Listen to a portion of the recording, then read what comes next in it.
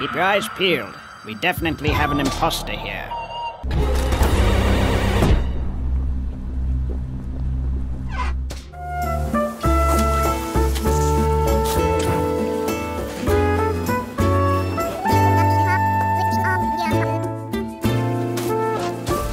You see, real strategy requires cunning.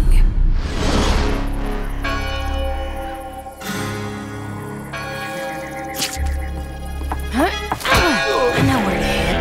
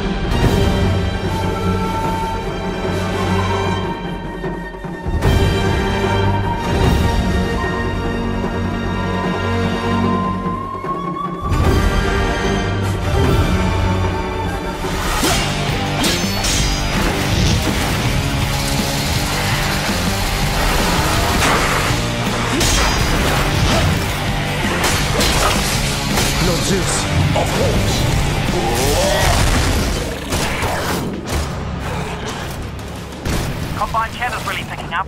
They know you're coming. You need to get out of here, now. Exposing hostile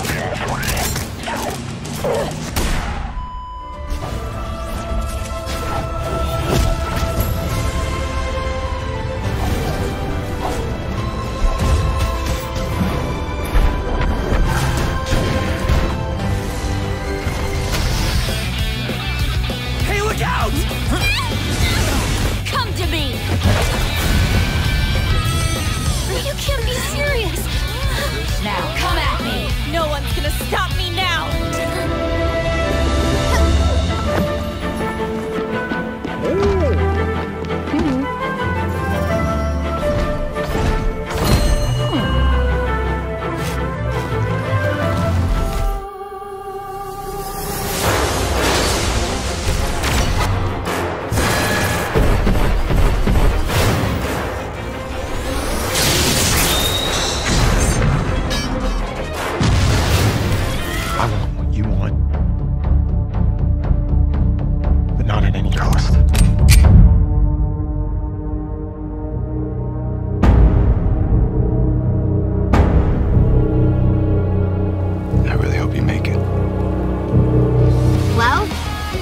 Gotta do. Then all that's left is to go do it. Or else, goddess be my witness, I will cut you down right where you stand.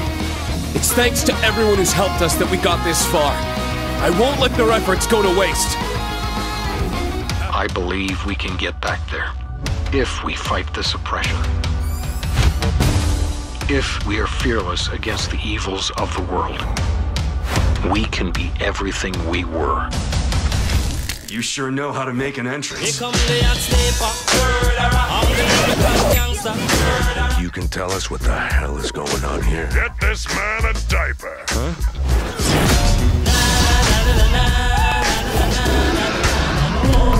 Hi everybody, and welcome to the final video of the year for our ongoing Game of the Year conversations. I am going to be your moderator in the midst of this chaos for the next few hours, Logan Moore, as we here at DualShockers come to a consensus on our site's Game of the Year for 2020. If you've not been following along, we've been doing this over the course of the year.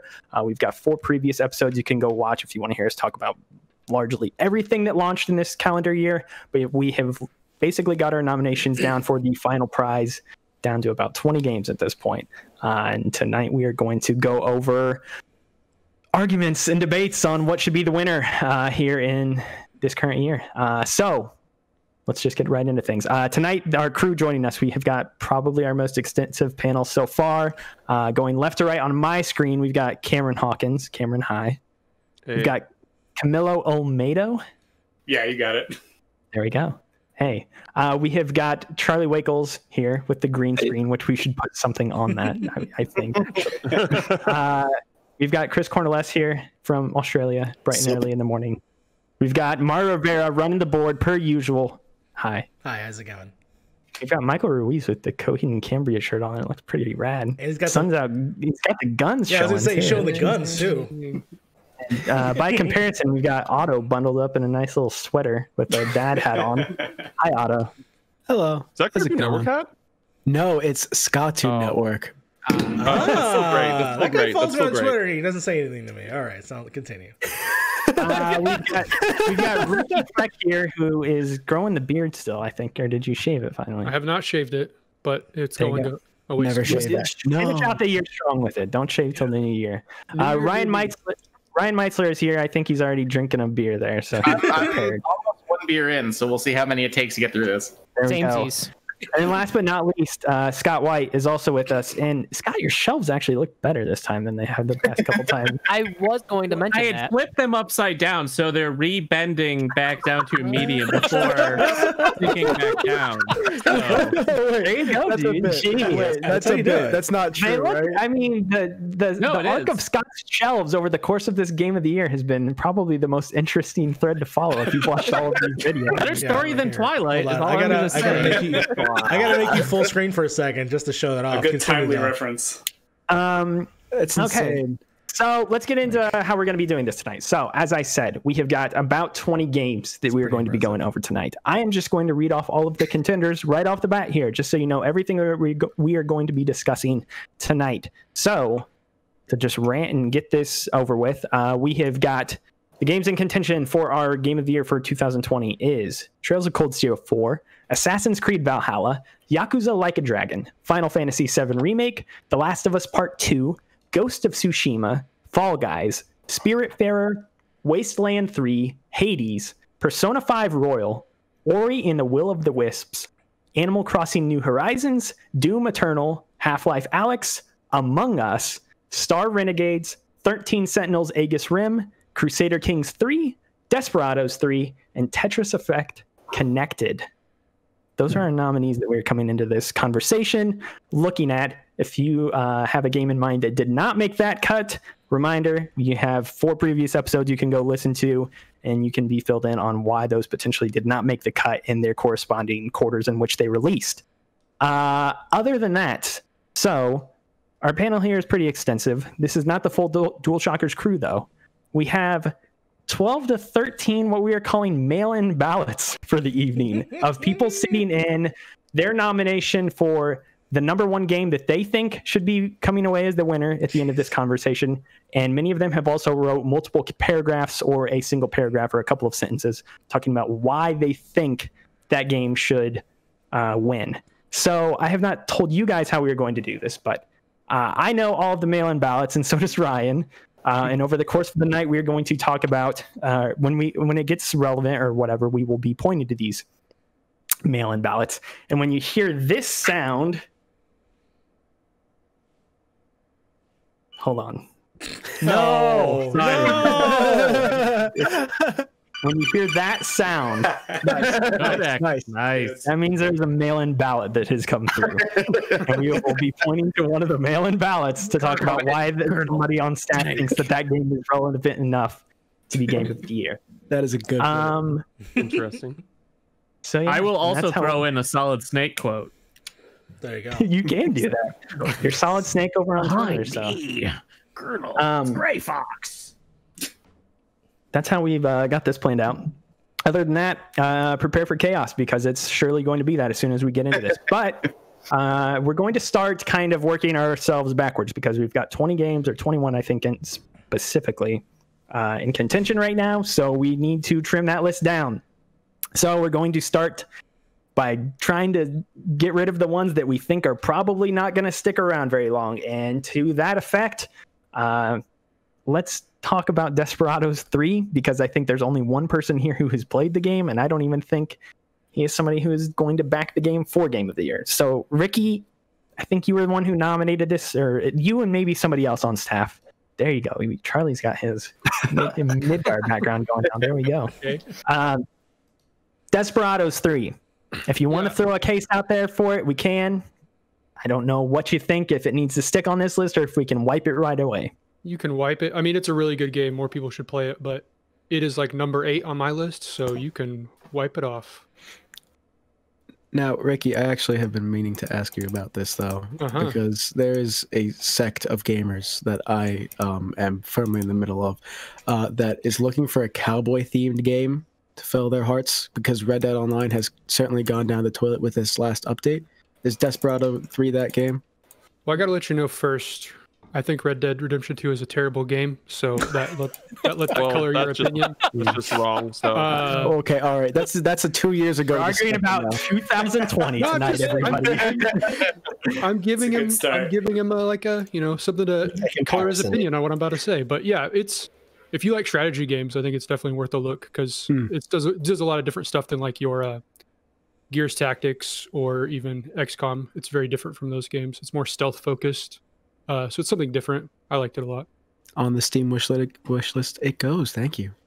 Yeah, Ricky, I mean, speaking for you, like your review was really well written and well detailed earlier this year, like why you like that game and why it kind of surprised you, because you basically said you did not really expect that game to do much for you, and then you ended up kind of adoring it afterwards. So yeah, check out Ricky's review. It's definitely one of the better strategy games of the year that has come out.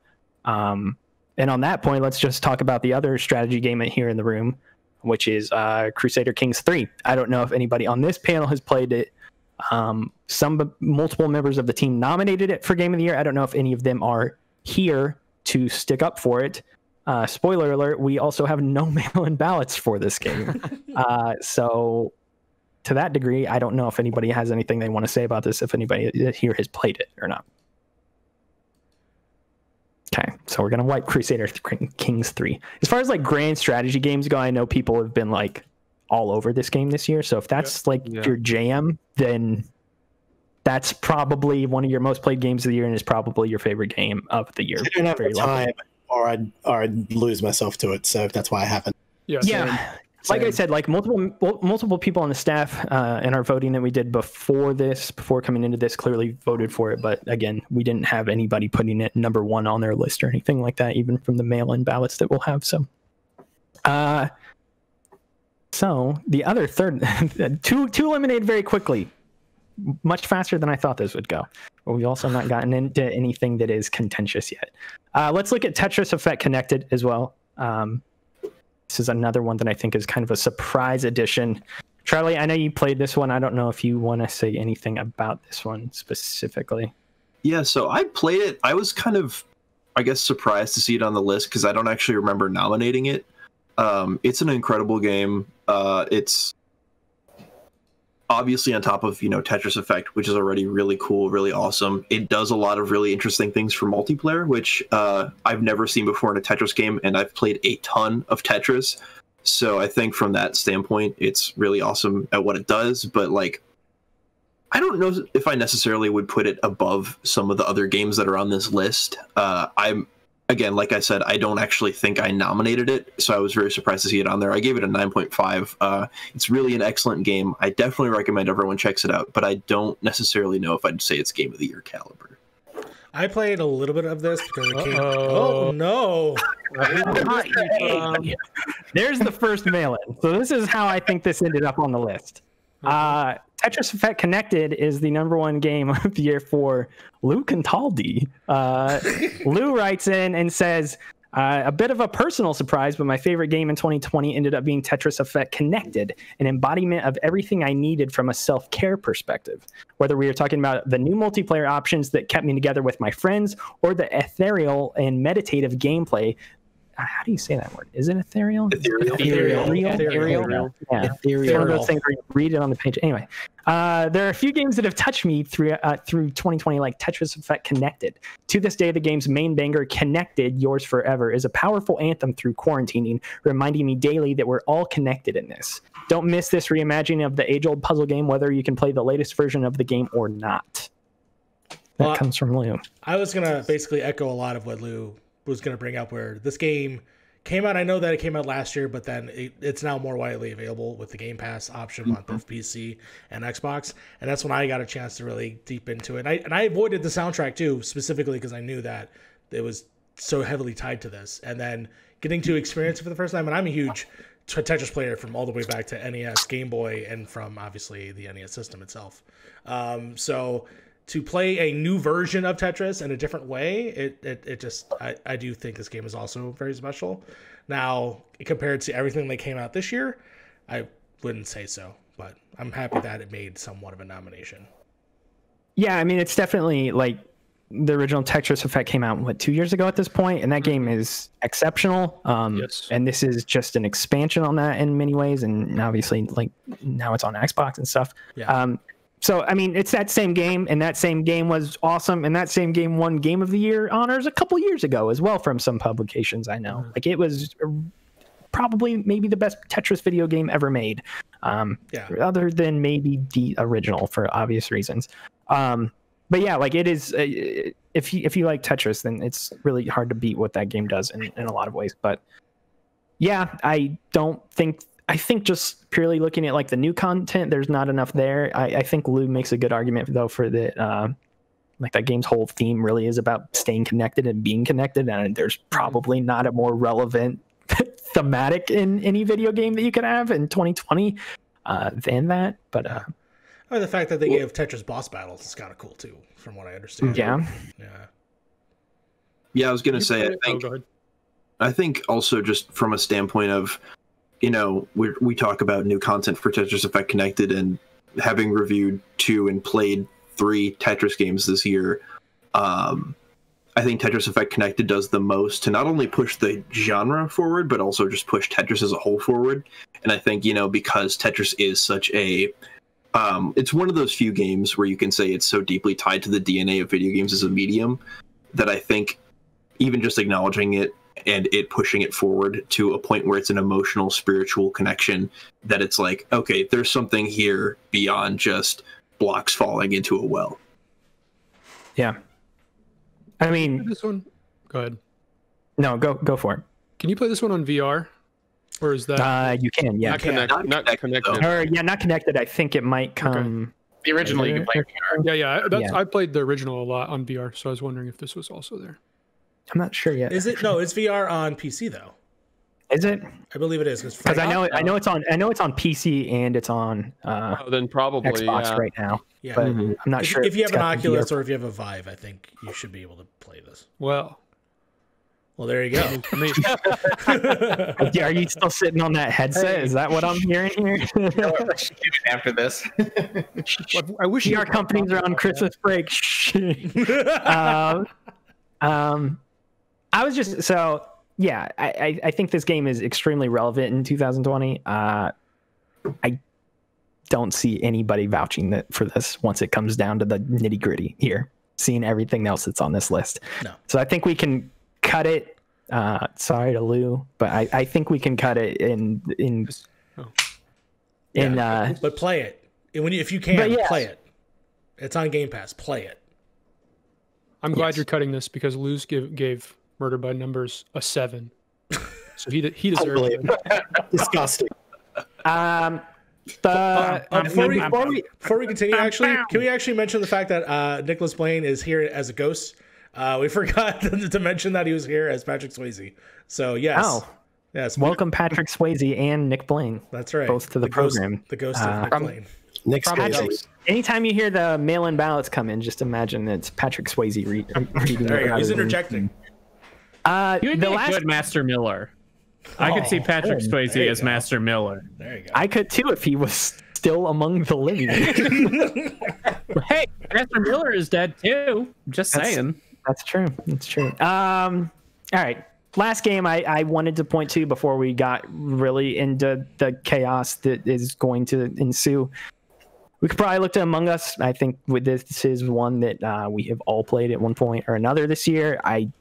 I mean, even personally speaking, like, this is one of my favorite games of the year. This game is so fun. This game has been yeah, like going back to the whole like multiplayer experience and finding games to connect with one another, I don't think there has been a better game for this year potentially than this one.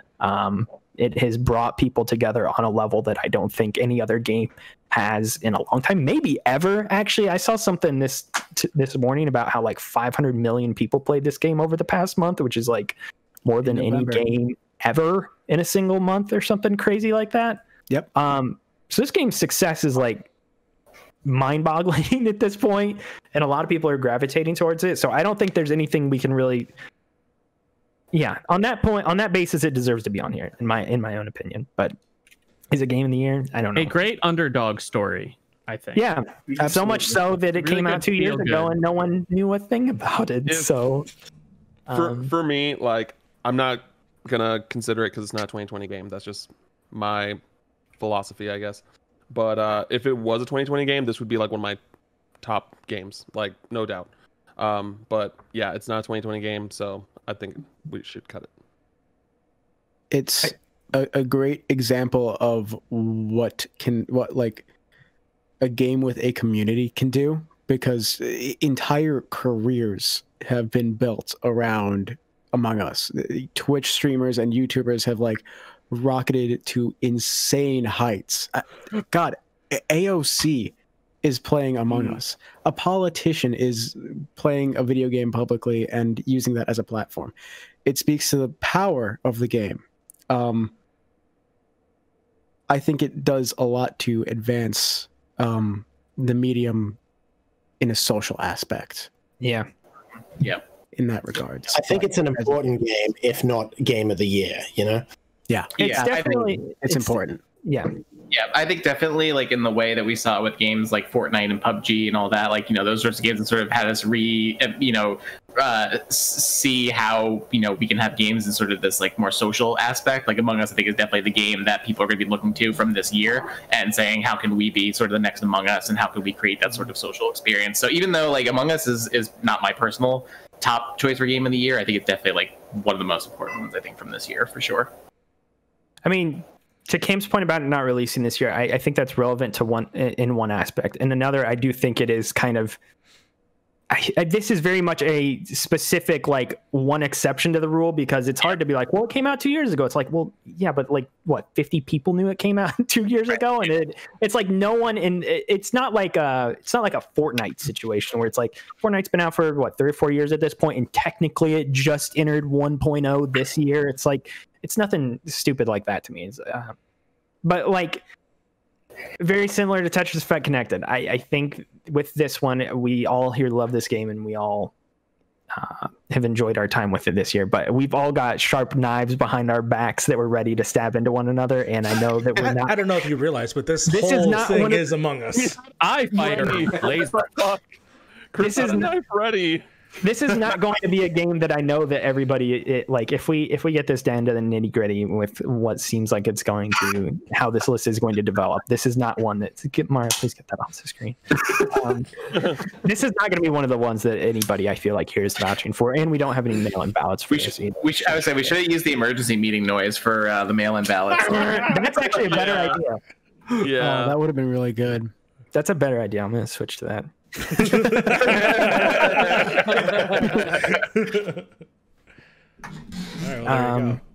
Very on the fly game awards we got going on here.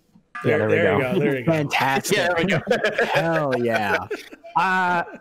So Among Us will now shape this game of the year conversation for the rest of the time in one way or another, but it's not going to be our own game of the year. It's that iconic, though. It is. On that note, I'm going to leave it to you guys to decide what you want to attack next, because from this point on, there's going to be passion is going to be had. I'm going to bring up immediately. I feel Trails like of Fall Cold Guys Steel. is kind of Among Us adjacent. I will. Let's do Fall Guys. Yeah, I was going to offer up Fall Guys as one that should be cut. You think Fall Guys should be cut? Absolutely. Okay. Yeah. And you're probably the biggest Fall Guys proponent here. Absolutely. Okay. But I don't think it's gonna. Why do you think it should be cut? Why do I think it should be cut? It's not gonna hang. Like, there's no way. Yeah. Like this, everything we said about Among Us is true for this as well.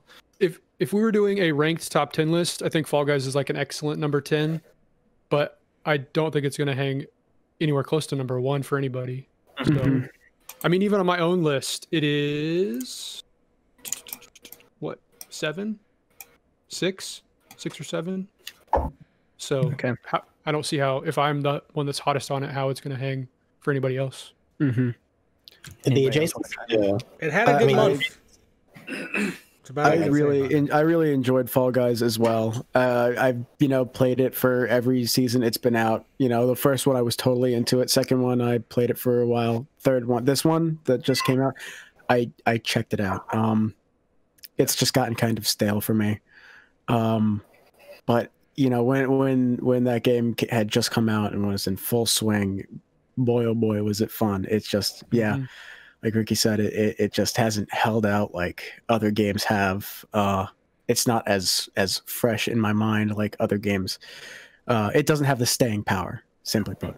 I feel like that's the way of the battle royale genre to some degree. I feel like that's like every single battle royale game. It's like, oh, I poured countless hours into Apex for the first 2 months it came out, or PUBG for the first 3 or 4 months it was out, and then I have not played any of those since then. I will say, like, to Fall Guys' benefit though, I feel like battle royales are like this tainted, gross thing now that everybody, like you mentioned, everybody's like, oh, gross, I hate battle royales, and it's like Mediaton comes in there like, hey, here's a cool spin on this idea. Like, and I think there's been a lot of these over the past couple of years. Like Tetris 99 is another really good example of this, where it's like, oh, hey, battle royale, and everybody like starts to vomit in their mouths, and then it's like, oh wait, this is actually fun. And so I think there's a lot more life in that genre, I guess is what I'm saying.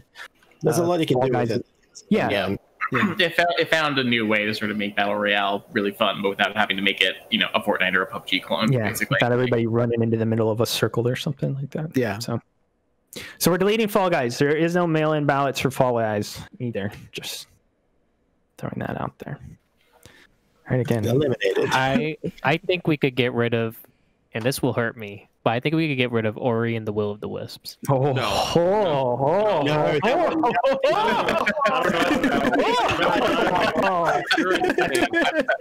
and this is only and I'm just, this is actually my number 4 on my personal list, or 4 or 5. It's in the top 5. No, I just think there are games here that people are like hella passionate about. Like, I don't really want to mention them because then we're going to start conversations about those. But I think he's right. We're like stepping on eggshells so much. I think there are like 5 games here. The 2 that I think, the 2 big ones I think we could get rid of that people would think would probably make it. I think Ori and Ghost of Tsushima are the 2 that we could get rid of. I would be way more down for the latter, but Tsushima over Ori. So I like Ori. I think is, if it didn't have the bugs that I had when I played it, I would have given that game such a better score. I did review it. I gave it an 8.5. We gave it an 8.5. Yeah. And that was with bugs, and it legitimately crashed on me like multiple. You couldn't like pause the screen in that early state without the game like freezing up. It was like, it was like when I played Cyberpunk. And even then, I still gave it like a really good score. I really love that game. It's, other than one other game that I'm not going to say here because then it's going to spark something. I think that game is my personal favorite on this list. But I don't think it's going to hang with some of the other stuff because I think other people are going to have more passionate arguments about them. So at the end of the day. So I will say that like everyone on staff knows what I'm going to be fighting for, but I will say that like Ori and the Will of the Wisps, despite like some of the problems I have with that game, is one of the few games on this list where if it won, I would be content. I'd be like, yeah, I'm cool with this. And I'm totally. I think it. And like, sorry. Yeah. No, Go ahead. I'm sorry. I'm sorry. No, you go. I think it's just like I just think it's a brilliant platformer. I think it tells like an amazing story. I think like I'm not a huge Metroidvania person either, and like that game just spoke to me in its gameplay and also just with its story too. Like it's an incredible game. It has awesome like the art direction for it is incredible. Like and there's so many great things about it. It's just when I see some of the other games here, there are like 4 or 5 other games, I think people are going to fight for way harder than Ori is the thing. And that's the same argument for Ghost of Tsushima, which like I also reviewed that game, and I think I also gave it an 8 or an 8.5. I think you gave it an 8. I think it was an 8, yeah. Yeah. And again, I think that game is pretty great in some of its aspects. There are parts of it I don't really like, but I think again there are other games on this list that like people are way more passionate about, and I don't think it'll hang at the end of the day.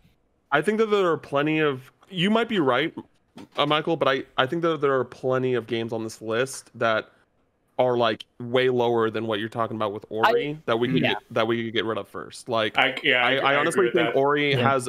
I know that Ori's not like one of the top contenders, but I do think Ori has a run for its money. Yeah. So let's talk about Ghost of Tsushima then. Yes, let's point. Can I point my cannon towards that game, please? Can we get off this list? So realistically, I was just gonna say I think I like this game more than anyone else on the staff, kind of similar to Ricky with Fall Guys, and I'm totally cool with cutting it. I really like Ghost of Tsushima too, and I played a lot of the multiplayer and stuff too, but I'm cool with cutting it. Or others, yeah, like, stand further behind. It's one of those things. Like I think I played the game. I'm still playing it, by the way, but I played a lot of the game already, and like I played in Kurosawa mode. It's gorgeous in color. It's gorgeous. You know, the gameplay's hit and miss in my opinion. The side characters are pretty good, but nothing great. You know, I like its presentation a lot, but it's just I don't even think it's the best open world game this year. So I'm cool with cutting it. I think the like Ghost's like strong point here is like its world is incredible. I think the actual world that they built for it is incredibly designed. And especially like how they hide like HUD elements with like gameplay stuff, which is great in some ways and kind of not great in other ways. But I think like the world itself is incredible. It's the gameplay stuff I'm like super not into. Like there's a lot of like real bugginess to like the stealth stuff, and you could kind of cheese it like pretty hard sometimes. But yeah, like it's the world that really kept me going in there and like exploring it. And really, the story I thought was like pretty kind of boring. Like I wasn't it's really extremely bland.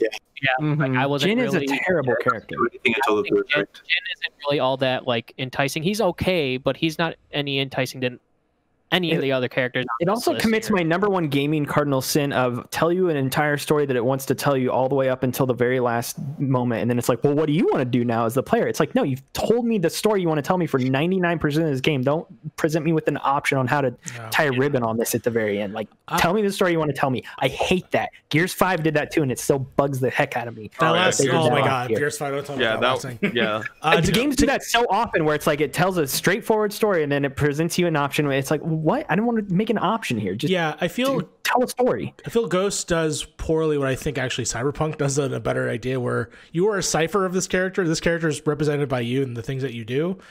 But I think Cyberpunk tells a more compelling version of that, where you could tell that the character is growing in certain aspects. While with Jin, he just seems so bland, and the choices you make just don't matter.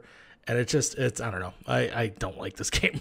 I did my full go all in on this game like 2 episodes back, but mechanically I just do not understand what there is to find alluring about this game. Like it is so just basic with like, oh, you see this bad guy? Well, you have to fight them this way, and if you don't, well, you're just going to smack your sword against their shield or whatever for a good 5 minutes before you break their stance. It's funny you say that. Like, it's also the same problem I have with Doom, but we'll talk about that later. It's the exact same problem. That's exactly you're right. I look forward to talking to you about Ghost of Tsushima when I finally get around to playing it. It's the thing about Ghost of Tsushima though is like the game will flat out pause. Like you can be 45 hours into it, and if you are not attacking a certain enemy type with the type of stance that is designed to take that enemy out, the game will flat out pause and put up a notice on the screen. It'll say, hey, did you know that you should probably switch to this stance? It's like, yeah, I know. I've been playing this game for like internal clock is at 50 hours now. I know what I'm doing. Like that stuff pissed me off with the game a lot. As far as the world stuff, like it really, the world is beautiful, but they filled it with garbage. It's like chase 40 foxes, take 15 baths, write 25 haikus. It's like It's like just, yeah, there's a lot of dots all over the map, but like the things you are doing, they are novel to do a couple of times each, and then you realize that you have to do them all 20 more times, or in the case of the foxes, 40 more times. Yeah, it's more that I think it's like a really well designed world. Like it looks really cool and stuff like that. I agree with you on that. Really that the activities you're doing in there. But that's what bothers me, is that they build a beautiful world with nothing to do. It's I really love the setting and the art direction, especially of I knew that was going to be somebody's response. I love the setting and the of Ghost of Tsushima and the world. Like, it's beautiful, it looks great and stuff like that. I think just my sort of biggest not disappointment, but just like my sort of biggest sticking point with Ghost of Tsushima is it just sort of felt like the typical sort of open world sort of formula, and it didn't really deviate from that in any meaningful ways that I hoped it would. It felt like a game that came out in 2015 rather than 2020. Like, it just felt very old at this point. And I know I disagree. During I this think whole the activities like. God. I thought the activities like embrace like the Japanese culture and things like that. Like, granted, like, yeah, it's a lot because the map is big, but I don't know. And I always felt like I was being rewarded for what I was doing. And like, they're quick activities. It's not like something that you're like investing like 30 minutes into doing. So I never really found any sort of impatience or like anything like that with the side activities in that sense. I think that's a good argument if you're just doing the main story, because then you can just kind of go from point A to point B with the story stuff, and it's like, oh, there's a fox right here on my way, I'll just bounce off the beaten path. But when you're a completionist, I'm telling you, dude, by the time, because I know you are, by the time you get to the third island, you are fucking tired of chasing foxes. It gets so old. Like, I 100%ed 2 islands. When I got to the third one, I'm like, I don't want to do this again anymore. Don't even care for the platinum at this point. Because you've completed the first one, haven't you, Cam? Entirely, and then the first island, I'm on the second island right now. Once I got to it wasn't until I got to the second that the fatigue like really started to wear in, and I was like, okay, I'm getting really tired. Like, how many goddamn different color headbands can I get? Because this is not rewarding. They're rewarding you with things, but like by that time you just have an entire inventory full of them, and you're like, okay, cool, I guess. Like, yeah, it just starts to really lose legs. Because I agree with you. On the first island, I did not hate that stuff as much as I did by the time I got to the third. How many of us played the multiplayer? Because I never played the multiplayer. I wanted to, but I really liked it. Like, I feel the fact that they gave that to people for free was fantastic. Yeah, like, absolutely. It can get repetitive, but it is a lot of fun playing with friends. The level up system is a lot more intricate than I was expecting it to be. And I feel like the multiplayer mode could have easily been like a $10-15 add-on that they charge people, and the fact that they didn't is you have to have the game though to play that, right? Yeah. Okay. Oh yeah. So you still have to pay $6 to get that. No, I just want to make sure, because there's game modes that do come separately. I'm just curious. Oh, you're talking like free, like Halo's going to be free to play multiplayer or whatever. Because you said people give it free. I mean, Warzone, like Warzone is free. Stuff, yeah. Whatever Halo's going to do. All right, so we're killing Ghost of Tsushima officially, right? Yeah, I'm okay with that. I think we could. Yeah. It's beautiful and it's worth experiencing, but not strong enough to carry it to all the way. Unless I am wrong, there are no million. It's no Sly Cooper. That's all I'm going to say. It's no Infamous. Is anything Sly Cooper, though? Good. Die. Can we talk? I want to talk about this one for a minute, just because I feel like no one's played it. Can we talk about Wasteland 3? Yeah. Hello, I played it. Chris. No, I know Chris has played it, but like, I'm just as a collective, like, very little have played it. We can remove it. I love it. It's great. It's one of the most reactive RPGs I have ever played. It's up there with Divinity and other such games. But it's not near the top of my list. There's better things. It's really good. I highly recommend it. It does some really interesting stuff, but not enough to carry it all the way, I think. So yeah, safely remove that. Sure. And it's on Game Pass. Emergency meeting. Emergency meeting. Someone voted for Wasteland 3? What? I think I know who it is. Wasteland 3 has a mail-in ballot. I don't know what's playing on the background on my phone now. Murdod has voted for Wasteland 3 as his game of the year. Okay. He says it was the most complete game that I played in 2020. If that doesn't make sense, let me put it in this way. Wasteland 3 is like a character that the player has upgraded all of its skills to a very high degree. It's almost flawless in each one of its key aspects that the game represents, and it is very fascinating to me. So there. He says it's the most complete game of the year. I don't know if you agree with that necessarily, Chris. I had a bunch of bugs, so in that regard, I guess I can see where it's coming from. Like it does, tell a complete story entirely with that. It's like a self-contained little, here is what is going on in this post-apocalyptic world state, like this one state of, the US effectively. And it's like you shape it according to your choices and everything like that. And then that's it. It's done. It's concluded. And yeah, I guess I can see that. But yeah, like there's better. My problem is it's just there's better, unfortunately. As good as it is. It is yeah, I don't think many people on staff played this one, even though it's like it's one of them free games that Microsoft, and I say free, it's on Game Pass. It's on Game Pass. So is Desperados 3 though. I have been wanting to play this game. Which one? Like Desperados 3 is also Game Pass. Is it on Game Pass now? Is it really? Really? I think it's maybe on the PC version. I thought it was a first party game. I thought it was a first party title. No, it's a is it a THQ Nordic game? Yes, it's THQ Nordic. Oh, okay. I thought both were, but wait. I was about to check because I want to play that one. Got all these people like, wait a minute, running to the Microsoft store in the background of their computer. Put it back on the list. Of course, it's the guy wearing the Xbox shirt. It has a free trial. So I want Ryan to talk more. So what about Half-Life Alyx? Should that even hold on? So we're killing Wasteland? Yeah. I think we're pretty settled on that. Okay, sorry, Murdad. You're really gonna come for Half-Life now? All right. Well, speaking of games that like none of us have is played, like way off base here. Michael is like, hey everybody, let's point the cannon at Ori. Let's point it at Half-Life. No, you know what? I'm with Mike. I've been trying to find a second to squeeze this one in here, but I cannot in good conscience have a game that has what is the cost barrier of to entry for Half-Life Alyx? How much money for all these other games though? 360 minimum 360. Says the dude who built a PC to play Cyberpunk over the 2 years. I'd like to point out, but well, I would just like to say that Half-Life is a much better running game than Cyberpunk 2077 is. So also, can you play Half-Life on a Quest? Aren't those like $300? Yes, with the link. With the link. They're $300. Okay. $300. I'm just saying though that like a PS5 is $500, a PS4 is $400. I think with the Steam Link, the $300 Quest 2, and then the game itself, it'd be about $450 to $500 in total. Yeah, it's around the same. Roughly about the new stimulus check. I feel like I've been calling the new stimulus free Xbox Day. That's a great idea. I might actually do that now. No, I'm sorry. Okay, so I was mixed up then. I was still under the impression that you could only play it on the Valve Index. Like, was that the? Yeah, you can play. I played it on a original Oculus Rift. So you can play it on like pretty much any headset. All right. We're talking about it. Someone put the video up so everyone can see the footage. So yeah, Ryan, Half-Life Alyx, why is it good?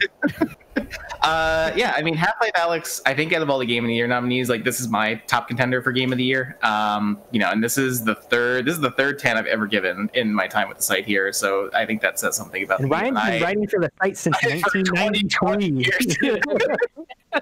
No, I think I love this game. I adore it, and I think for. When I was putting my list together, like Half-Life just still continues to stick out for me as like one of the best experiences I've had to play this year. I think it really, what sticks out to me about Half-Life, and I kind of acknowledge that Half-Life probably is not going to go super far, so I'm going to give it its like 2 minutes just to shine. I think it really melds what I love about like story-based games, and it has like an exceptional story. It has great visuals. Like obviously, like I love Half-Life, but even if you're not necessarily familiar with the Half-Life universe, it tells a tremendous story. And I think it merges all that extremely well with VR, and just the ways that it adds an extra level of immersion, and it just even the simple things like the fact that you can because you can only usually hold 2 grenades, and you can have like 1 grenade in your hand and then one like a side thing. But if you pick up a bucket, you can put all the grenades in the bucket and carry it around with you. Like just those simple little things that you can sort of like it just like it alters your way of thinking, because you can do things in this game that you wouldn't normally do in a regular first-person shooter. And I just think this game brilliantly uses VR to elevate what you're doing in the game and the story it's telling. And especially just because like the game really at the beginning, it kind of gives you all of the tools that you'll use. It gives you all the weapons that you have pretty much from the start. It gives you all the tools you use to sort of interact with the world. And rather than just giving you like new upgrades and things like that, there are upgrades, but they're like kind of superfluous and don't really do a ton. The game, what it does really well is it sort of finds new ways to present the puzzles and stuff that you're doing, and sort of with the tools that you already have, and just sort of gives you new ways of thinking, how do I interact with the space? How do I interact with this environment and all that? So that's really like why Half-Life continues to stick out to me. And I know that the barrier against it is having a VR headset, but really I think if you already have a VR headset, or if you're planning to get one, like this is the game you need to get. I think it's really like, this is the game that sort of showcases VR at its best. And, you know, obviously there are other games that are like, you know, Beat Saber or Super Hot that do it really well, but I think Half-Life really is like the best example of what you can do in VR and what kind of games you can play with it. It is so hard to go back to playing other VR games after playing Half-Life Alyx because of the level of interactivity. Like, it is wild, the stuff you can do in that game. I'm only halfway through, mostly because I stop and like try to stupid stuff, like trying to put a bucket on my head to see if it can stop bullets, and picking up a frying pan to see if I can block bullets, like I'm in PUBG. Like, anything you can imagine, almost anything, because there's been a couple of places where I was like, oh, I really wish I could have done that.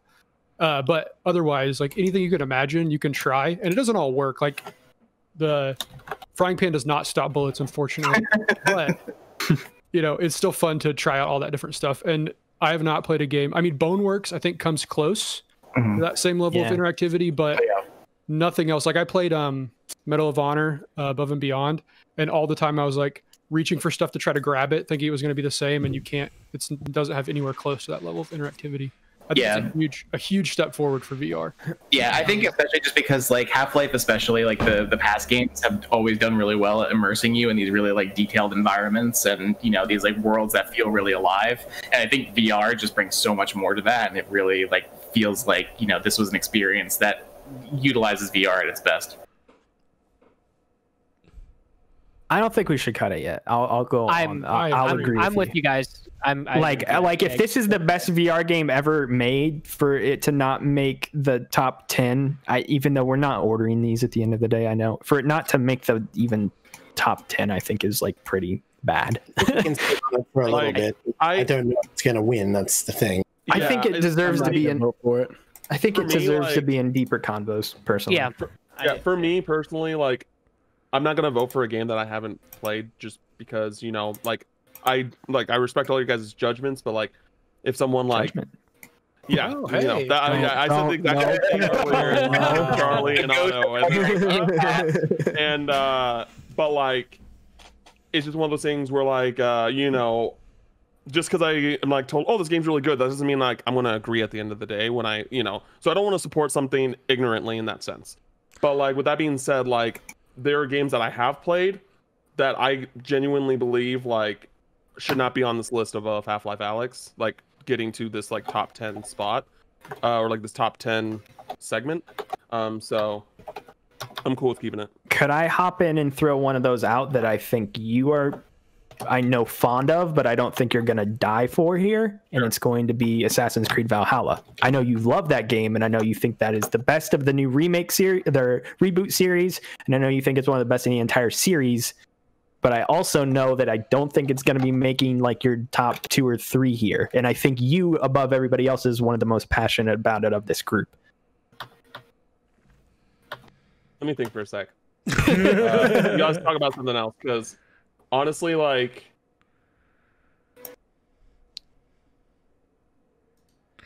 has anybody else played this? If so, you can talk about it. I have not played Valhalla yet. I've really meant maybe an hour or two, I want to say at this point. I think I played 20 hours of it. I played about 20 hours as well.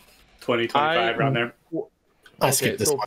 I'm gonna do the sensible thing and buy it when it's $30. For me, that's correct. There are games that I know that some of y'all are going to be rooting for hard, that I think that Assassin's Creed Valhalla is a better game than. Like, that I think deserves Game of the Year over those games.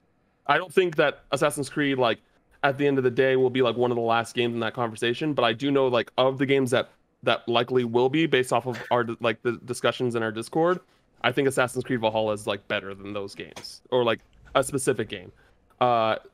So with that, like, so take that for what you will, I guess. But it's getting to the point where it's going to be hard cut time. Everything. I know, but the thing is that like if we're talking about this, then there's a game. Then I want to bring up that game, despite how many people I know that are going to be running for it. Before we, and I feel like it's too early for that. Before we get to that, let's talk about. The reason I brought up Valhalla though is because, like I said, I know you're the one who is super passionate about it, and I know everybody else here is not. And also, I guess it's kind of a spoiler. We have no mail-ins for it either. So that's where we're at with Valhalla.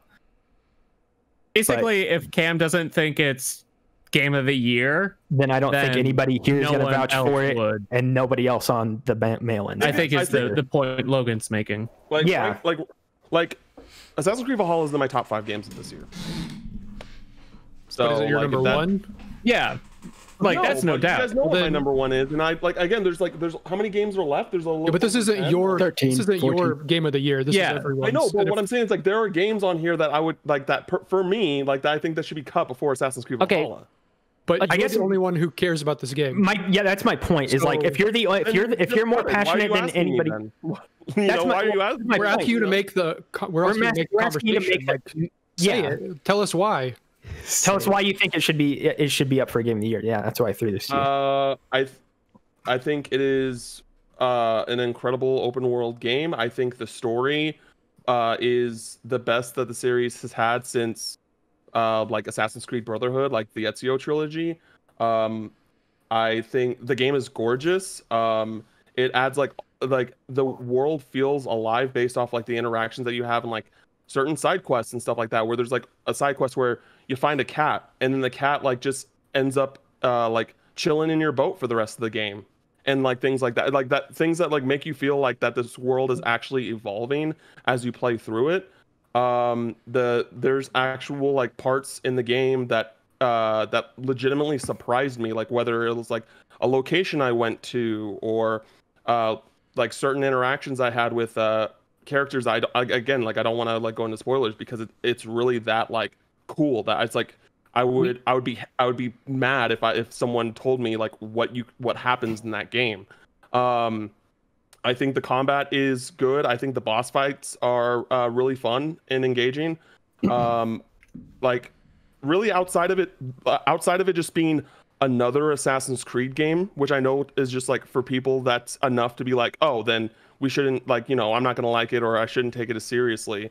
It's a phenomenal game. Like I would have given it a 9.5 if it didn't have so many bugs when I played it. Like that's the one thing that was stopping me from giving it a 9.5. Like it's one of those, it's the first as someone who like loves the Assassin's Creed franchise, like probably my like top 3 favorite franchises. Like it's the first Assassin's Creed game since Brotherhood where if someone told me that their favorite game was Valhalla, I would understand. Like I would 100% like respect that opinion because of how good that game is. I don't know. That's all I've got. Like if you guys still want to cut it now, then sure.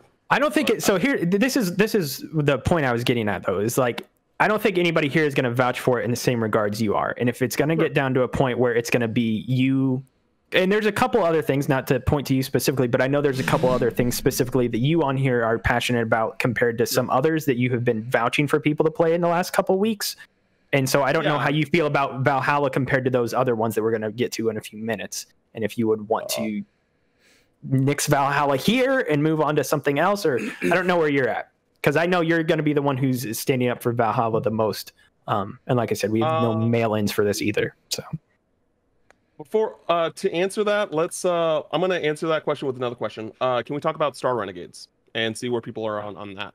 Sure. Because I would rather like if people really haven't played Star Renegades, I would rather like cut that first than Assassin's Creed Valhalla. Star Renegades is very good. It is a very good roguelite. It is not my favorite of this year, but I think it has like just a very immersive like sort of world, and just like the whole gameplay loop is just really great. The combat is really great. Kind of, not anything that we haven't seen before, but it does everything that it does it extremely well. And I love the art style. It has a very just like distinct visual style to it. And and it looks great. It is, an amazing game. I actually do love it. I think it should stay on a little longer. Really? That makes me actually really happy. That's great. I actually think it should stay on longer than Valhalla. Didn't expect that. Did not expect that at all. Knife in the back. Here's the thing. Wow. Hold on. Here's the thing. Star Renegades is higher on my list than Assassin's Creed Valhalla. I just didn't think that people would be for Star Renegades as much as Assassin's Creed Valhalla. Yeah. Because I know that like some people have taken the time to play it, and I know that some people are like kind of mixed on it. So like, you know, some people are like, oh, it's good. It's just not like, I mean, you know, I know like Chris and Ricky are kind of on that page. Yeah. But then there's like Sam and Cam and me and, you know, that are like, and like, I think Scott played a little bit of it too. And, you know, so.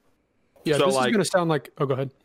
So yeah, it's just one of those things like, you know, I'm cool with out of those two. Because I know that Spiritfarer is another one I'm championing. And that is like way higher of like importance to me than these two games. So like, you know. Yeah, this is gonna sound like a dig on Star Renegades, but it's not. But this is my 4th favorite roguelike this year. But that's just because they've been so good. Like I think it's a good game. I just think I like other roguelikes a lot more. It's like in 2018 when there was like a Metroidvania coming out every single month that was like huge. Yeah.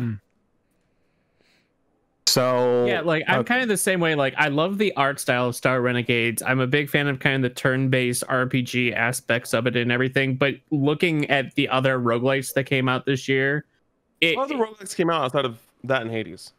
You had this, you had Risk of Rain 2, you had Rogue Legacy 2. Rogue Legacy 2 for a while though. Risk of Rain 2. No, I mean it's been an early access for a while. 1.0 release was this year. Spelunky 2. Rogue Legacy 2 don't count because that's in early. I'm counting it. Yeah. Well, but no, I'm just saying, not necessarily that I would include those on the list, but personally, I got like way more hooked into those games outside of Star Renegades. Yeah, I'm afraid I'm the same. Like, just Star Renegades has a pretty interesting way of doing its battle systems and stuff. The progression system is pretty good. I like it as a roguelike. I like the art. The writing, obviously, non-existent. What is there is awful. Like, it just commits all sorts of cardinal sins and references. And it's pretty cliche and pretty much everything it does. Yeah, no, I agree with that completely. But again, the gameplay is good, but like it really didn't get its hooks in me like so many other roguelikes have this year comparatively. I don't know if it's just because, you know, I see what the battle system is doing. I've seen the games it's clearly inspired by, like even the older ones, and just go, yeah, it's an interesting take on it, but I don't really think it's all that. And I did get to a lot of situations where I'm just like, you know, I am just kind of doing the same thing over and over in these battles. They're not nearly as malleable as the system could allow for, I guess. So that, yeah, like I'd rather go back and play something like, you know, Dead Cells or Risk of Rain 2 or Hades. I still like Dead Cells more than Star Renegades. That's still my favorite. Yeah. But yeah, like if I'm going to go back and play a roguelike, it's not going to be Star Renegades at this point. So that's where I'm at, unfortunately. So what I'm hearing from this roundabout is that we're wiping Star Renegades and Valhalla both. Like I know it was like a pick 'em, but like, and I'm like, we have to start making cuts, and this is not picking on you, Cam, in any way particular, but these are the ones that I feel like the room is least passionate about, honestly, because I feel like we're going to start digging into the ones that people are going to start standing up for way harder. And I feel like it's worth saying that regardless of how, you know, early on into this list a game is taken out, that doesn't mean any less of them. I mean, we killed Ghost of Tsushima pretty quickly, and that's like a lot of people's game of the year. The fact of the matter is all these games are on this list for a reason. Yeah. We've gone through 4 massive discussions, cut everything else out of this year to bring this shorter list, and anything here, no matter how much we cut it or bag on it or laugh about it, it's worth your time. Yeah. All of these games are worth your time. So I want to stress that as well, you know. So I'm going to wipe Star Renegades. Cam, I will say your evangelizing about it has absolutely put it on my backlog, and I will be playing that game at some point, especially once I get more distance from the game that should not be named at the moment that is also a roguelike. I have it installed right now, so I'm ready to play it. I know this is probably Ian's game of the year, but what do people think about 13 So are we wiping Valhalla 2 now as well? Are you good with that, Cam? No, but do what you guys do. Just get rid of the gameplay. Scott, give it a salute. Give it a 21 gun, my dude. I'm actually really excited to play Valhalla when I get a freaking moment. That is the game I'm moving on to past Cyberpunk. I just finished Cyberpunk. I'm done. I'm now going back to Valhalla. I think I'm going to get to Valhalla sooner because Cyberpunk sucks. So, so there's that silver lining. Okay, so one thing. Okay, so there's one. Okay, so now that we broke my heart, there's one thing I really want to talk about right now. I want to talk about Persona 5 Royal. Okay. Are we considering that game? Okay. Oh boy. I'm so happy I can sit out of this one. I'm with Cam on this. Actually, I don't think we should have Persona 5 Royal here. Persona 5 Royal is the best video game of the year, everybody. I get the argument against it, but it's the best video game that came out in the year 2020. Logan, and it's as simple as that for me. Like, I came in not knowing what game I was going to champion, but this is the game I am championing because it is one of the 10 best video games I've ever played in my entire life. Logan, it's good. Logan, I outside of my #1 game, I agree with you. I agree with you that Persona 5 Royal is a masterpiece. It 100% is. But it like the differences between Persona 5 and Royal are really not a lot. Is not significant to the point where it feels like a new game. It really doesn't. Sure. But even the base P5 content that is in there and is being repackaged and put out to consume again is so much better than anything else that came out this year. Did we just say the same about Tetris Effect Connected? Yes, exactly. I don't know, maybe. Yes, it is the same thing. Can we just call this all a sham and just call Metal Gear Solid 3 Snake Eater the best game I played this year? Because it was the best game I played. What I'm saying is Morrowind, like in the base game stuff, the only differences are some like tweaks with like bosses and combat. Going to bed. I will say to go on the same point though. It's just quality of life improvements outside of like the stuff with Kasumi and Maruki. And granted, like those are things, sure, but like when you think about like how big of a game Persona is, it really isn't a lot. And it's like, and honestly, like the Royal stuff isn't that great. I disagree with that vehemently. I'll say, I don't want to undermine my own pick. I will say the way it flows from the Chalice stuff to the other stuff is kind of like awkward because one feels super high, like, oh my gosh, we gotta fight God, and then the next one's like, let's tie up this loose end afterward. Yeah, so I will feel like the game feels over when you beat the God of Control. But the thing that I liked about that is that it provided a nice like.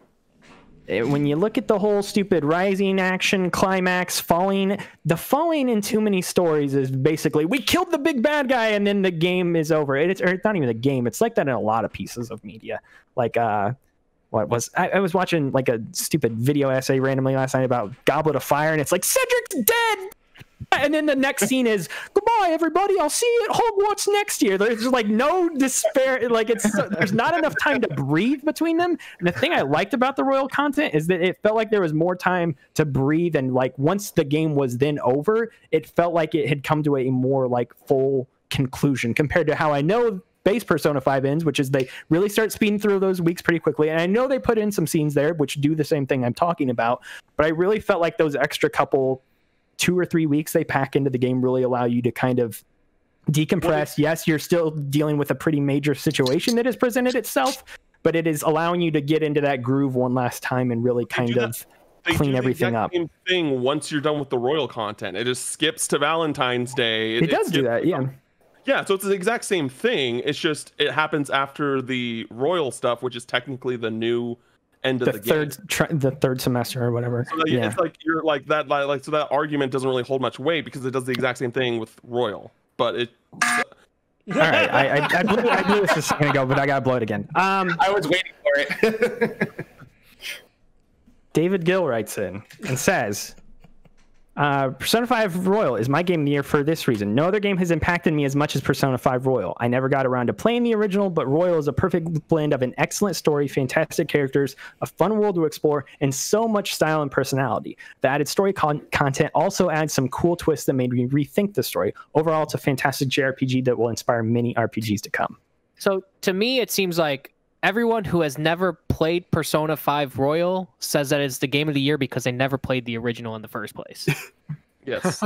Yeah. Yeah. I think that's the big, I have thing. to... Oh, no. Oh, no, no, no. I'm so excited for later, guys. Putting that claim to bear, Woods. He says, yeah, Persona 5 Royal is my top pick. The game builds on the already near-perfect Persona 5. It refines the gameplay of the original, adds some fantastic and engaging new story content, and helps to build on Atlus's brilliant RPG. Although it's not a brand new game, it does enough differently and adds enough new content to make it feel incredibly fresh. I do disagree. Now, Mike. No, I don't know about that. Let me hear this. When I was playing through the base game of Persona 5, like, 'cause I played Persona 5 in 2018, and like I wanted to replay Persona 5, but like in 5 years minimum. So because of how long the game is. So when like I had to play through the base game again with very little new things in it, I was frustrated because I was just like, I don't need to play this 70, for me it was like 70 hours worth of content to get to the new stuff. Like and I get like the way that the game is, like the way it's built, like you have to do that, but it was still one of those things like I like the base game just did not have enough new stuff to keep me really, really interested, because they have it all at the end of the game. I will say that's not true. I will say the two big things that do happen in the course of the game that I thought was actually pretty cool was the fact that they did tweak the gameplay in terms of the actual mechanics of fighting. When it comes to the baton pass feature, the way that that wasn't in the base game. No, but it wasn't like you unlock it in the vanilla game. It's you unlock it. It's not like the main. It's like the rank main focus. Okay. Yeah, it's not like the main mechanic. So the fact that that is so early on introduced, I think freshened up the game for me, and to be able to go through so as much as I did. That, and obviously the challenges that you now get in the Velvet Room, I thought was a lot of fun that they introduced early on. When you fight the different challenges from the twins. I was happy that they had those additional bonuses in there to help me level up as well. Some great stuff that they add to the game, but like the main thing is like the story stuff, and like for me the story stuff really wasn't that enticing. Like I like Maruki as a character. I think Maruki's awesome. I think the themes they present at the end of that game are awesome. I think the fact that he is, I'm trying not to spoil certain things. I saw him finish the game. The fact that his pursuit is one that is not necessarily bad is kind of interesting, and like makes you, because up to that point, the thing I really liked about that final stuff is that all the other people that you take on before that are like fucking awful. Yeah, they're like caricatures of evil in some ways. Like they're just all grossly terrible people, and then you get to the person at the end, and it's like, this guy I know is not bad, but he's got bad things that he wants to do. It presented like it recontextualized everything that had came before it in a really interesting way that I was not expecting, because really, like, going into it, I was like, okay, we're just going to be one more super evil person. Like, they kind of tease it a little bit earlier with the Kasumi stuff when she first unlocks her whole Phantom Thieves ordeal. It's like, okay, this is clearly a palace of somebody who's probably pretty evil and hasn't shown themselves yet. And then that's kind of not really the case, but also is. I don't know. I thought that entire arc was like pretty fascinating and was like a much desired change of pace, especially like I said, like it starts off with like, oh, like the whole game just gets gradually more insane as you ramp up. It's like, oh, like small time gym teacher dude who like sexually harasses the hell out of people. And then it's like you're fighting a freaking drug lord or a gangster, and then you're fighting God by the end of it. Like it just like steadily like gets more ridiculous as you play, and then the final thing they tie it up with is something like way different and way more interesting, I think. To back up Cam on that, that is all stuff that I experienced many years ago as well. The way that's the crux of this argument is that for a lot of us, like it's great that people are now experiencing and getting like the true version, as it were, because there's no reason to go back to vanilla P5 if you've got Royal. There isn't, but a lot of us do love that game, but have already played it years ago, and that's I think the question of does it deserve to be up here again? Is the new stuff worth it, putting it back in the ring for a contest which it probably won a whole bunch of back then anyway. It was my game. Our 2017 game of the year. It was my game of the year. It was my game of the year then too. Yeah, like in retrospect, I would have given Persona 5 my 2017 game of the year if I played it in 2017, 100%. But what I'm saying is like, and the thing is that a lot of the things that I want to talk about that I really have a problem with in the Royal content is obviously spoilers. But like, there are just like some fundamental things that the antagonist's plan is in that just fundamentally does not work, and like, so it's just like no, I don't like this at all. And so like, and again, I just feel like it's a B grade ending to an already A+ ending, if that makes sense. Like again, like I don't think, like, I don't hate the Royal stuff. I just if you had to say, oh, do I like it or do I dislike it, I would lean more towards dislike. But I still think that there's some good stuff in there. I think that there's some good character moments. I still enjoyed the gameplay and things like that. It's just, there was just some things that it just felt like it wasn't a part of the original vision of the game, like that was in vanilla P5.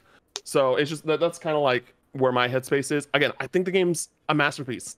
I think it's a phenomenal game, but I just don't think it should be considered for game of the year because it just isn't. It's just Persona 5 again, with some new stuff. Like, yeah, like had I played this, had Royal been my first experience with Persona 5, I would be right there with you, Logan, because it is fantastic. But like Cam said, because we went through 70 to 100 hours of content already, I wasn't a huge fan of the Royal stuff either, like the added on story content. I like the gameplay and quality of life tweaks they did more so than some of the Royal story elements at the end. But I'm like, I've gone for this journey. It's kind of like the special OVA that comes out a couple years later to reinvigorate things. But I'm kind of, this is my number 3 for the year. I understand that argument, but simultaneously, and I understand that I can't speak to it because I didn't play the base bit game, so I can't have the same argument that like Sam can, where Sam's like, hey, yeah, I played the whole game again, and yeah, I think the new stuff is substantial enough to where it should be game of the year. Okay. I'm vouching at number 1. We've got 2 other people that are vouching at number 1. And I know that, like I said, we're not going to turn this into a vote thing, but I think we should move on for the second. No. Keep it on for now. You already have 4 people here that are telling you that like they disagree with Sam when they say that it feels that there's enough content there to feel new. We don't feel that way. You know what I mean? Like, yeah, it's just one of those things. Like, I know, like, I can imagine how this hurts you because again, I think Persona 5 Royal is a masterpiece. I mean, it doesn't hurt me because I knew that I was coming in with like the odds stack. I knew the arguments I was coming against. No, it's not that the odds are stacked against you or anything like that. Like, but I mean, I don't take it. I'm not taking it like personally or anything. It's like, okay, if I'm coming in and I'm backing Persona 5 Royal, what's the argument against it? The argument against it is this game already came out and you just never played it, and this is all new to you, but not to us. And I get that. Yeah. Yeah. It's like I'll say this. I'm fine wiping it. I don't want to, but it's not going to win. Like, I know that, so I'm willing to kill it here if it helps us to move on. It's such a great game. I'm just happy we have a new Persona 5 fan, and his fanboy's name is Logan Moore. I want to give it a shout out. Yeah, like seriously, it's one of my 10 favorite games of all time. There is now a there is a Persona piece of art on my wall next to my desk in that room, and that was the only art in this whole house. I spent $200 on vinyl last week for this game's stupid soundtrack. I don't own a vinyl player. It fucking slaps. That's why. I don't own a vinyl player, and I just bought vinyl for this stupid game. I will buy one now. Truly simping for Persona. Yes, I think it is like up there. Now you just don't have to play the other Persona games in a like. I played half of 4. I am going to go back. 4's better in my opinion. It's true. I played like half of 4, and I will not say it ever resonated with me on that same level. But Persona games are like Doctor Who, man. You pick your one. Yeah. All right. Yeah. So if I'm taking the anime game down with me, no. We're taking down another anime game. It's too early for this.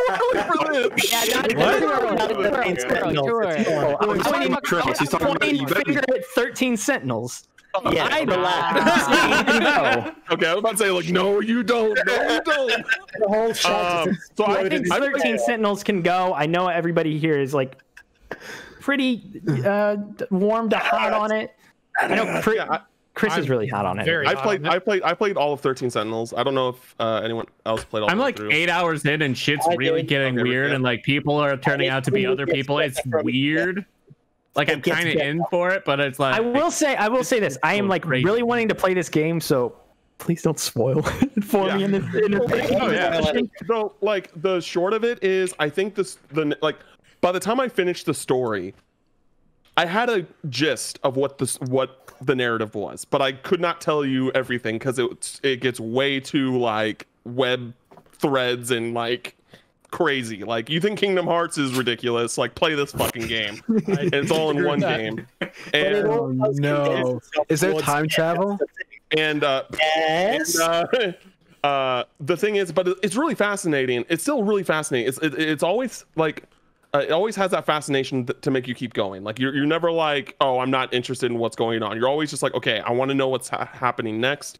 But they introduce things at different times because there's 13 different characters that you play as, and they all have their own stories. And then there's the RTS stuff, and it's really unbalanced. Like, if you have like the people that can do the sentry guns, you just have them play sentry guns all over the place, and then you win. Like, it's that easy. But like the RTS stuff is fun, like, because I heard originally that it was really bad. And then I started playing. I was like, I like this. It's just not balanced. So yeah. So yeah, that's really all the game is. You know, I really enjoyed it. I don't know if it'll be on my top 10 this year, but I really kind of have to like sit down and just kind of, think about games that just missed the list, and just kind of reconsider everything. But I could see it coming on my top 10 for this year just because of like how different of an experience it is. But I definitely don't think it's like game of the year. I'm sorry, I'm laughing because I'm catching up on Ryan's spicy beans. I'm laughing because this is the second video in a row where Mike has just randomly busted out a fucking tech deck. Bro, it's like one of those, like a fidget spinner for me. Like, I like it. Are you doing kickflips on your desk right now? I was doing slappies, bro. I'm sorry. I was also waiting for the Among Us imposter. I know. I'm waiting for it too. That's what I figured. Right. Yeah, thank you. Did you write a 7-page paper about why this game is the best game in the world? Ian Agosa writes in and he asks you to buckle up.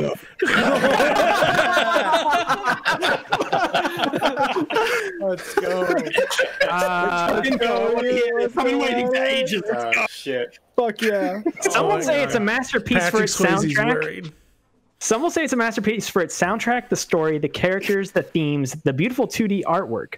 I say it's for all of these reasons, but none of them at the same time. The story and characters aren't particularly original, and plenty of past Japanese games already explored the themes of 13 Sentinels. It's not about how the game is built. It's about how the game lets you build it, something very rare in games. Simultaneously, depending on how you build your puzzle, you can easily figure out most of the game's secrets in a few hours, but it only gets more interesting as, unlike most mystery fiction, it doesn't end once you, the reader, have solved the mystery, as it instead deals with how the characters will cope with the mysteries. 13 Sentinels is a typical Japanese game. The protagonist pilot mecha while being naked in the cockpits, and yet it's very accessible for people unfamiliar with Japanese pop culture, thanks to the game mainly being set in the 80s and being written like an 80s Japanese pop culture story too. With inspirations known by everyone in the West, it teaches you why Japanese games are unique and why games as a whole are unique too. Ian, I had no intention of playing 13 Sentinels. That has not changed. You more I wish this man reviewed this video game. Like, I wish he had done that. So I mean, I do have some responses to what he's saying.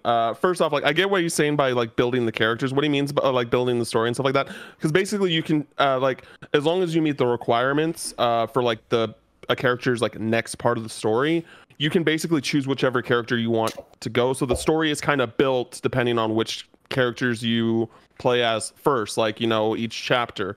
I don't think that like hugely would make a difference through my personal experience of playing through the game. But it is cool that is the thing. I mean, it's, I don't know, like I don't know, it kind of reminds me of Kingdom Hearts Birth by Sleep. Like, yeah, you have 3 characters you can choose from. You can go any order you want, you know, and then you get the story that way. But yeah, you know, so that's fine. I do also think that some of the stories for some of the characters just kind of abruptly end. Like, I feel like there wasn't a real solid conclusion for each character's story, and it's just like, oh, we're getting into battle now against these kaijus, and like that's kind of it. Yeah, again, like I think it's a really great game. I don't know, I definitely don't think it's what Ian says. Chris, give us your rant. Ricky, do you want to say anything first? I think you should go first, Chris. Okay. Because I think I'm just going to say a lot of things that you can say better. Okay, so I'll just preface this first. If this gets cut, I will be sad, but I will understand because it's not top of my list. However, I maintain that this is the most important game I've played this year. Not the best, the most important, for many of the reasons that Ian said, in that it really does, I think as a whole, it moves video games as a medium forward. Like, it shows a story that could not be told out of video games. You know, the kind of multi-character, non-linear, non-sequential kind of thing where you can mix and match and change it up and go back and refer to various things. You could not do this as any other kind of medium, which is not the same for a hell of a lot of other games that we'll probably be talking about later tonight. Right? So, yeah, you know what's coming. Yeah. We'll talk about somewhere far away. Neil Druckmann feels a disturbance. Anyway, so 13 Sentinels, right? Yeah. Like, again, I think this is a fantastic showcase of, you know, like moving it forward as an art form if you want to get into that kind of thing. But also just, you know, it does use everything at its disposal. It uses video games as a medium to tell a story that could not be done elsewhere. And for that alone, I think that is a rare thing, and it really excels at it. It is a very, you know, like no aspect of it is completely original, but there is so many plot threads going at any given time, and you're just like, how the hell does this tie in together? But then it gradually eliminates a few and wraps them together, and it all just kind of pulls towards a really solid, cohesive conclusion, which I just thought was like, yeah, that was awesome. That was really awesome. And yeah, so by the end of it, I'm just like, yeah, I'm glad I experienced this. This is very important, and I have since then been pushing that as many people should experience it as possible, which, you know, many of you have. Many of you have followed me up on that, and I'm glad, and I hope more do. Yeah. But if it doesn't, you know, make the cut at the end of the year, that's fine. I get that. But fuck me, it's a special game. It's a really special game. Yeah, I agree. I agree with what Chris says. It's a game that everyone should experience. That, you know, that plays games. It's very unique in that sense. Again, like I still think the main thing that I just you know, while what it does with its narrative is impressive, I still don't think, like, by the end of the day, like, if someone was like, okay, explain the plot of 13 Sentinels, you just be like, I can't really explain it to you. You can play it and you will get the gist of it, but you will not know. I could not tell you everything. I could summarize it to you very quickly. To end. I could summarize it very quickly. Like in a paragraph, I can give you the full thing. I'm not going to, because that would be like the in-depth plot, like of all the characters and like all of the different sectors and things like that. Like you, like no. I absolutely could. Disagree. I mean, if Mega 64 can tell me Evangelion in 10 minutes, I think he could do it.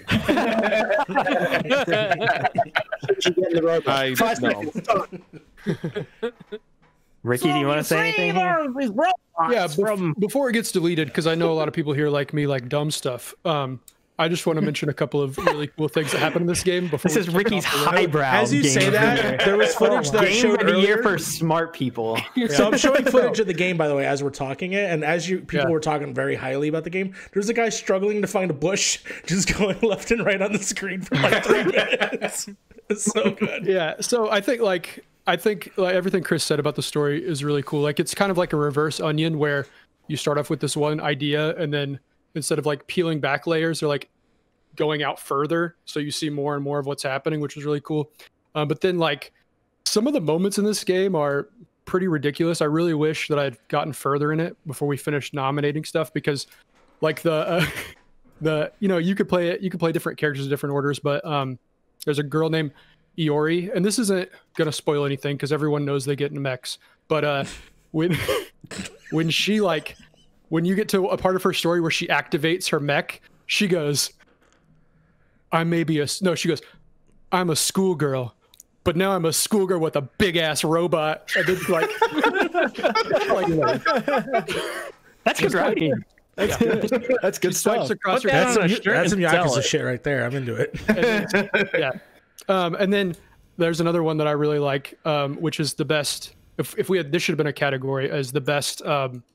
That's what she said joke of the year, because there's a part where a girl goes, I just wish I had something in my mouth. I don't even care what it was or what it is. But I mean, like in that game, the game is full of like little moments like that are hilarious, while also like having this huge, gigantic story that I absolutely could tell you the plot for if I wanted to, but I'm not going to because I'm not going to spoil it for you. I don't believe you. I legitimately, I'm sorry, I don't believe you. Well, we'll do it after this chat. We'll do it. We'll drag you into a chat and summarize it. Done. Please do. Cause I think there's just so many little things that Vanillaware gets right. Like I mentioned on Twitter about how every character has their own running animation that is like something so small that doesn't really matter. But when you see like, I'm going to use some other names that no one here will know, but like when you see, crap, now I can't remember their name. Hiyatoshi, I think he's like from, crap, I almost spoiled something. Sorry. He's like a military dude, and he like when he's running, he's like very stiff. And then there's a girl who's on the track team, and when she stops, she like skids because she's so fast. And then there's one of the guys who's like this, he's like a kind of like a detective or a professor or something. And when he walks, or he's instead of running, he like just walks fastly and leans over really far, like he's super serious in thought. And just like all these little details that the game has that I don't think, they're not something you're going to pick up on as like something that's going to make this game a game of the year, is something to me that like made this game stand out as something that, nails all those small things, that all those things together. Pay attention to the details. Yeah, all those things together move this one up my list more and more. But if we cut this is my question for the two of you, because I know you're both very passionate about it, but I also know you are both very passionate about other games that are on the list. So if you were to pit this against those other things that I know are coming down the pipeline that we haven't even spoken a word about, you both are gonna turn on this, right? Absolutely, yeah. You're asking me to murder my child. Hey, dude, I just had to kill. I just had to kill Joker a few minutes ago. So. Yeah, I fully am fine with it going. It's okay. Joker has 3 stocks, so yeah, it's true. He's got a gun. And there's always next year with strikers. So it's true. That is a new game for sure. So that's true. We'll have to prepare new arguments against that one. So are we killing 13 Sentinels? Yeah, there's multiple games that should go for it before it, but we can kill it. Yeah, I wanted to say my piece. I'm glad I said my piece. All of you should play it. Everyone should play it. I will play it because that single paragraph from Ian has hooked me. Yeah, Ian thinks you're all uncultured swine. Actually 3 paragraphs. Oh my god, 3 paragraphs. It was 3 paragraphs. Yeah, it was one really long one. Well, damn, Ian. Sorry, right, I have to interject. Hold on, let me interject. While we're still talking about it, I'm showing footage. There's this part where a robot's hidden in a waistband, and a guy comes in and is like, is there a pervert in there? Wow. Maybe just BJ. All right. We're down to the final 10. So we're going to take a quick 5-minute break, and then we will come back, and then things are going to get very bad. So we'll see you back here in a moment. Now, folks.